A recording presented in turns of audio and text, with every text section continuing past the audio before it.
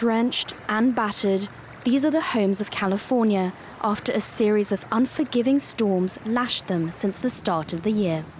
Gusts of wind and record-breaking rainfall have triggered mudslides and falling trees, flooding entire towns and leaving thousands of homes without electricity. All the creeks had overflowed and there were rocks and boulders and mud. It was really horrific. People had to be airlifted out with helicopters. It was really devastating to see your town in that level of destruction. My windows in the back were completely blown out. All my tables were kind of strewn around. My floors were obviously ruined. And our floors had kind of warped.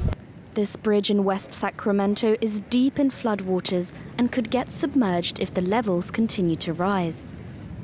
On the coast in Rio Del Mar, a woman frantically fills up sandbags to stop water from leaking into her house. And even the roads of Montecito, home to Hollywood stars, have been smothered in mud.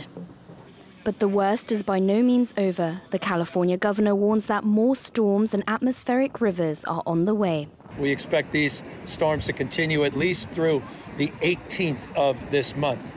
We expect a minimum 3 more of these atmospheric rivers in different shapes and forms, depending on different parts of the state.